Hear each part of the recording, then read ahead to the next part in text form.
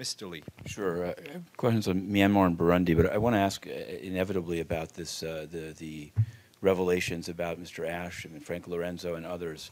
And just as you, as the lead spokesman, as a person that travels around with the Secretary General, what would you say to the photos that exist of the Secretary General with David Ng, since indicted, with Frank Lorenzo, and particularly in instances where it appears that groups that receive contributions from the two, and then put them in a room to have photographs with the Secretary General? Is this something that, how does the Secretary General view this in retrospect, and what's going to be done in the future? First of all, a photo of a Secretary General with any individual should in no way be interpreted as a sponsorship or agreement. It's just a photo. The Secretary General is very much a public figure, attends a lot of public events where there are a lot of people.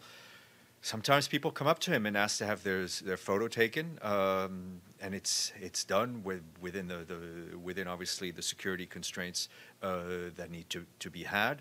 I think whether it's the Secretary General of the United Nations or anyone in a leadership position, you will find when you travel with them that a lot of people want to have their photo taken with them. In as much as that is, we try to control that. Sometimes it's difficult.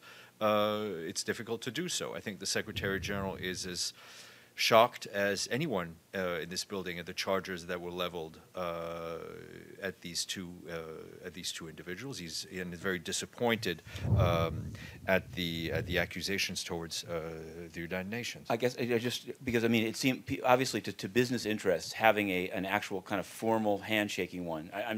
I guess I'll just say that is worth something to them. That's why they sometimes pay money I'm not debating that them. point. I'm just saying that having a picture of Sure. the Secretary Okay. General with any individual is in no way should be seen as a sponsorship, approval, Sure.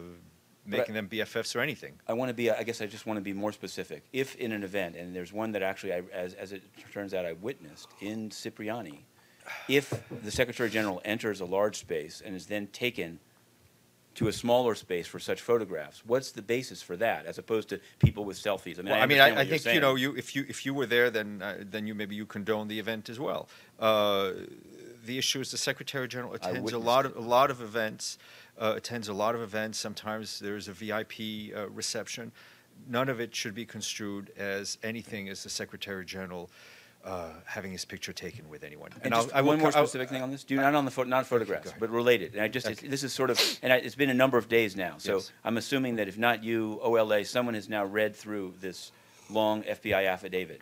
And I want to just ask you again, because in it it says that after the official UN document about the Macau Center was procured, there was a separate payment to Mr. Ashe, separate communications with a UN official #1, who reissued the document as a amended, revised for technical reasons with the name of the company in it. And it seems to me, even before you waiting for an OIOS investigation, the scope of which wouldn't touch that, who in the UN is actually, how does it work, first of all?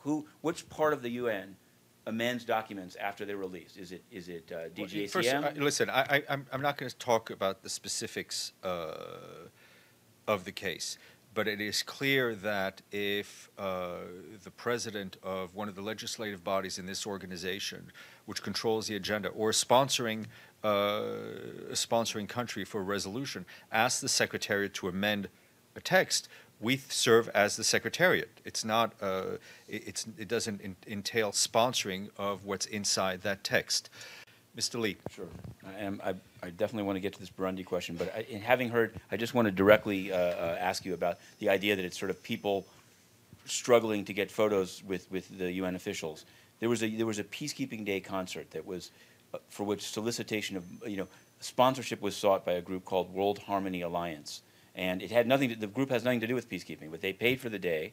They in fact, the funder complained that he didn't get the promised photograph with Ban Ki-moon. But I wonder, what's the UN's understanding when they take outside financial sponsorship for such a day? And I mean, former UN official Gambari was seen with the same group taking photographs on the 4th floor in the Millennium Hotel. What's it all about? What's happening? Well, what former officials do in hotels is really none of my purview.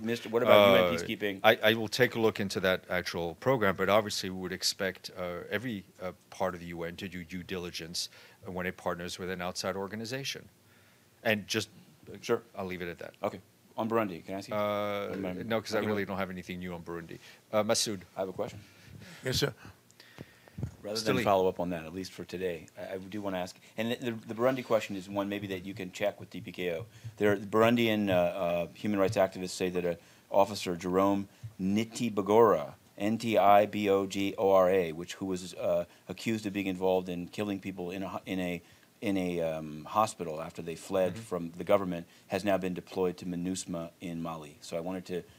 Let's see what we Okay, can find out. and on Myanmar, I figure you might have a statement Yeah, on I this, don't. on their delay of I'm elections. waiting for some guidance on the issue of the elections. And do you have any response to Radhika Kumaraswamy, a former UN official, yesterday in her independent report proposed a special tribunal for sexual abuse and exploitation by peacekeepers and UN civil staff?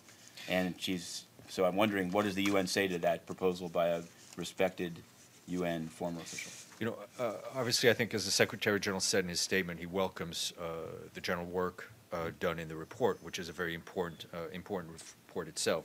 You know, on the issue of a special tribunal, obviously that would also be an initiative for member states.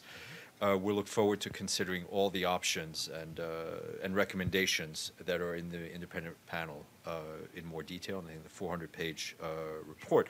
I think in general, obviously, the Secretary General's position on demanding accountability for those found to have committed sexual abuse is well known and unambiguous, as he has said himself directly in this room with the Security Council stakeout.